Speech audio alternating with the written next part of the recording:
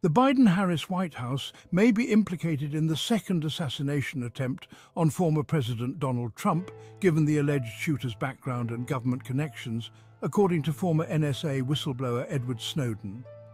While details remain scarce, the alleged shooter's involvement in military activities in Ukraine raises questions about whether this White House's agencies can truly claim they have clean hands.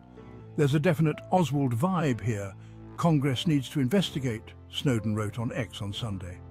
The suspect, 58-year-old Ryan Routh, was reportedly a mercenary recruiting fighters for the Ukrainian frontline.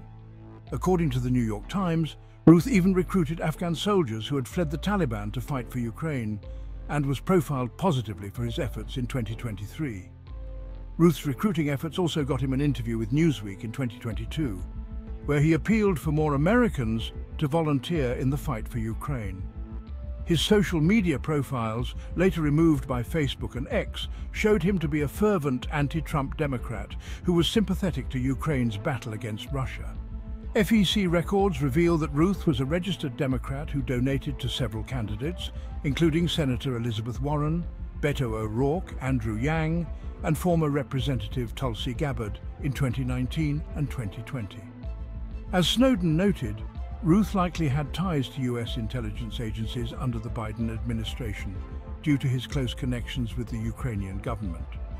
For example, in 2023, the New York Times reported that Routh met with the Helsinki Commission, also known as the Commission on Security and Cooperation in Europe, CSCE, an independent US government agency established by Congress in 1975.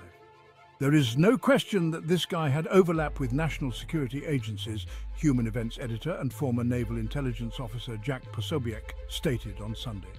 Many social media users have speculated that this second assassination attempt could be part of a government conspiracy, considering Routh's connections to the Ukrainian government and possible US agency links, as well as the fact that he knew Trump's whereabouts, which were not publicly disclosed.